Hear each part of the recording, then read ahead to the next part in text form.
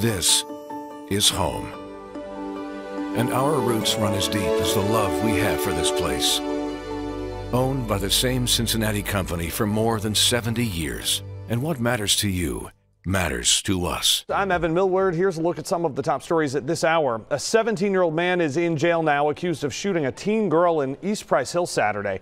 Investigators say DeLeon Rice killed 18-year-old Aveance French at a home on Purcell Avenue. Her family shared that photo of her with us a couple of hours ago. Rice now faces a charge of reckless homicide. Detectives haven't released many details about what led to the shooting as that investigation continues. The National Weather Service has confirmed it now. 2 tornadoes touched down early Saturday in Highland County, one an EF0, the other an EF1.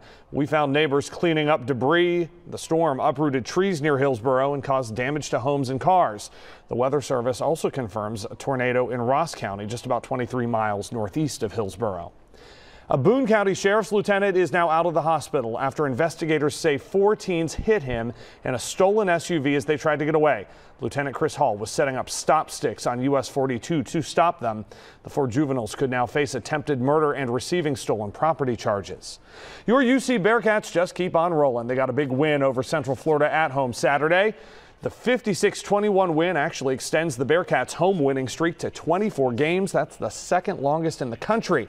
And it was a big game for both Desmond Ritter and Jerome Ford. The Bearcats are now 6-0.